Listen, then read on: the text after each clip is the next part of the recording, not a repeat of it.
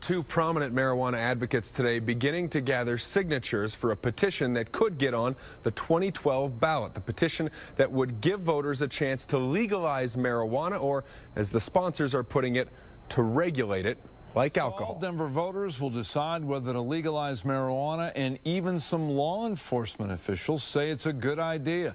A group of police officers, prosecutors, and judges announcing today that they support Amendment 64, which would regulate marijuana like alcohol. The NAACP is endorsing Amendment 64. We wanted to know the reasons for that endorsement and asked our Jennifer Bryce to find out.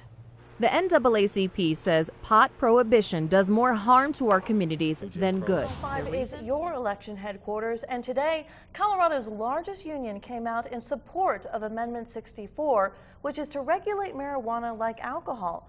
The regional chapter of the United Food and Commercial Workers Union represents 25,000 members in Colorado and Wyoming. Public opinion. I want to show national numbers here. In 1969, which was a time when there were some people smoking pot, 12% were favored legalization and 84% opposed it. And look at that. The only other graph that looks like that actually is marriage equality. Right. I mean, that's the only other issue where you see those kinds of numbers. We're now, for the first time, 50% for legalization, 46% opposed. Pot on the ballot. Voters in Oregon, Washington, and Colorado, 3 states, are going to decide whether or not to allow marijuana to be sold and taxed. And if you want to know what legalized marijuana might look like, the place to go is Colorado, which has the most developed medical marijuana industry in the country. Yeah, we've made a call on the controversial marijuana ballot question, Amendment 64. Floyd, we can safely say this is going to pass?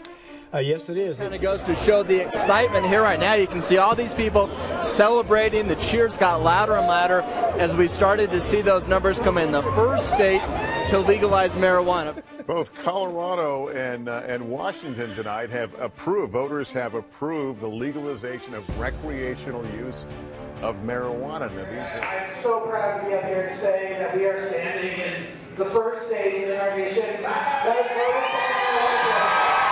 to know that coming this next year there will not be 10,000 arrests for marijuana.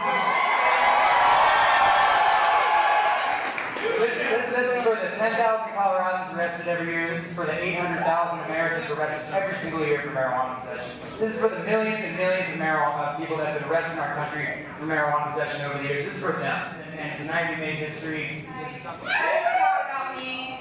It's not about the folks up here on the stage. It's about you.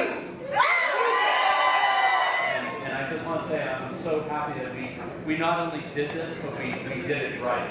And Colorado is a starting point, it's a tipping point, and it's not the end point. And it's nice when you work on something and you dedicate your life to something that you know is right, and you're the underdog, and then you actually win.